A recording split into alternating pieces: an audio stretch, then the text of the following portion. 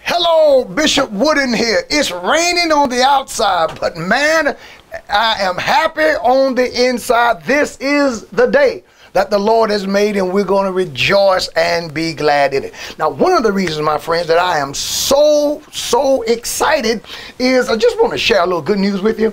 I have here, the deeds paid in full of the Upper Room Church of God in Christ, our properties, and by the way, there's no mortgage. I didn't get a loan. God blessed us to pay off the ministry, and I praise God for that. You know, I've had so many people to tell me, hey, Wooden, if you keep standing on the word of the Lord like that, you're going to go down. Hey, Wooden, if you keep preaching the truth like that, you're going to lose. Well, Wooden paid off the church by the help of the God of the Bible. He's a mighty God. And I tell you one thing, if you take care of the Lord's business, he'll take care of yours.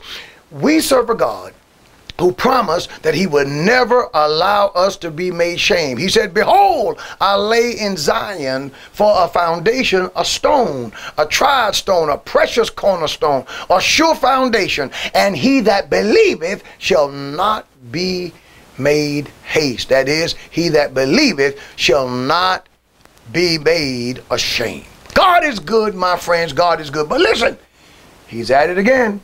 He's at it again.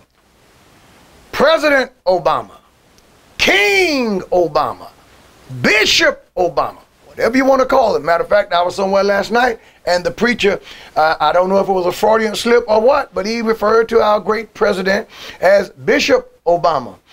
Well, he's not a bishop, he's not a preacher, and he's not a king. He's the president of the United States, but I tell you, he tends to govern like he is all of those things, because here he is again, sticking his nose into North Carolina business.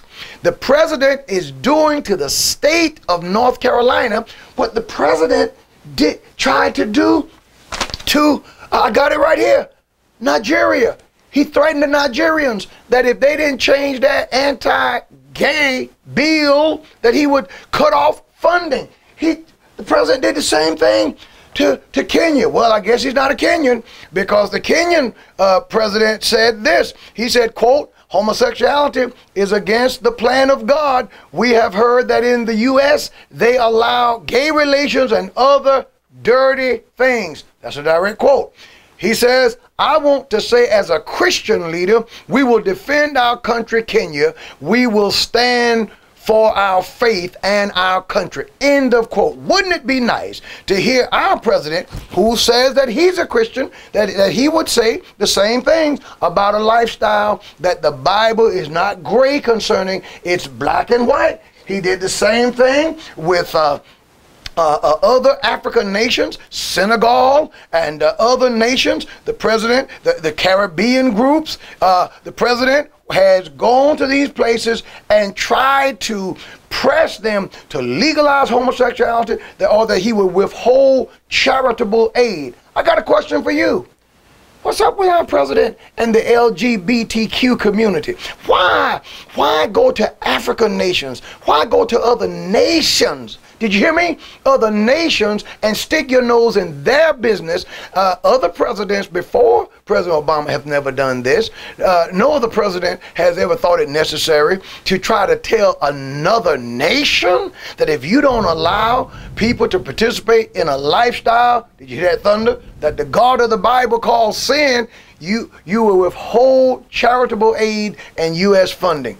Now, the state of North Carolina is in his crosshairs, and the president has given our state until Monday, or he's threatening to withhold federal fundings from the state if we do not overturn, if we do not gut HB 2, which HB 2 simply keeps the government from forcing private businesses and places of public accommodations, pastors, that is churches also, keeps the federal government from forcing us to allow men to use the women's restroom and vice versa.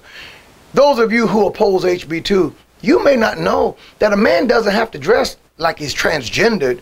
If it weren't for HB 2, a guy can be dressed just as I am right now and go into the ladies' room and they call the police, and the police come in, and I look at the police and say, hey, I self-identify as a woman, and guess what? They can't put me out. Do you think that that's a good idea?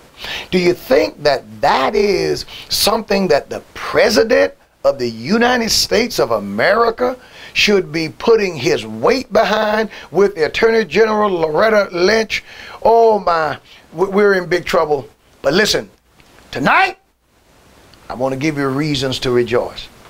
Our confidence, however, is not in the president. It's not in one political party, any political party. Our confidence is in the God of the Bible. And I'm telling you, the Lord is my shepherd, and I shall not want. And my friends, if you stand on the word of God, you won't either.